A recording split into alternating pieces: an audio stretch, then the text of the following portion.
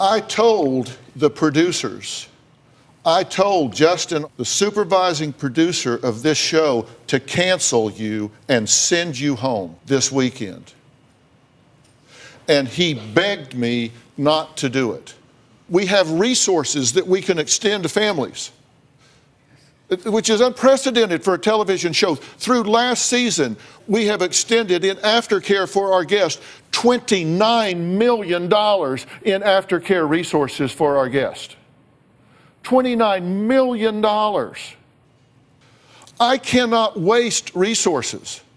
And you say you want your girls' lives saved. But you get out here and you say, and I quote, "We want money for all of this.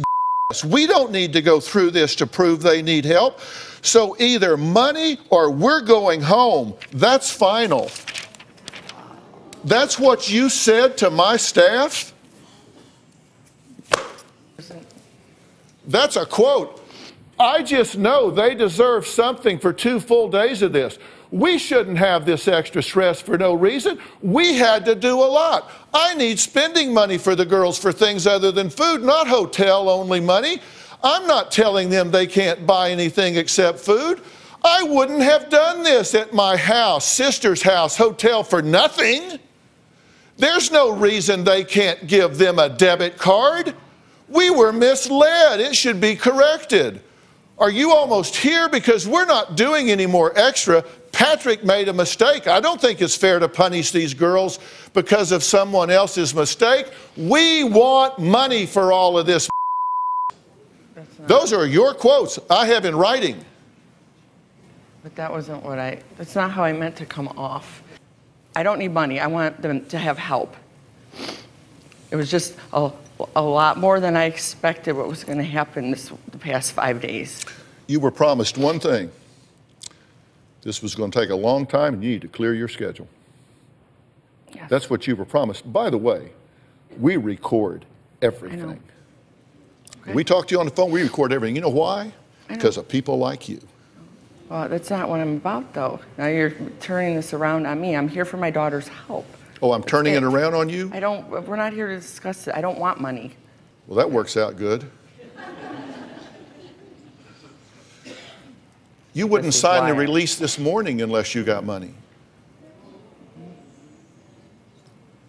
Yeah, because they promised a lot of things and they didn't hold up to their end. Whoa, Yeah, okay. I mean, that's not what the show is about, is it? I thought it was about the girls. Okay. Yeah, you're right.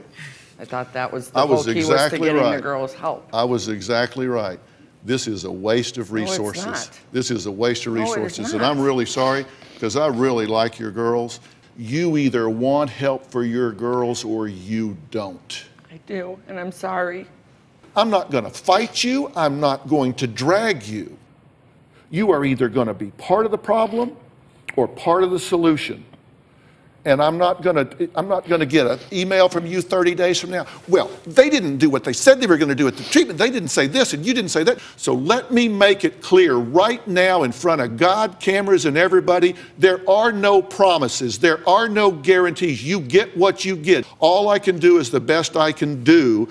And that begins with giving you a wake-up call that you need to either become part of the solution or we're done.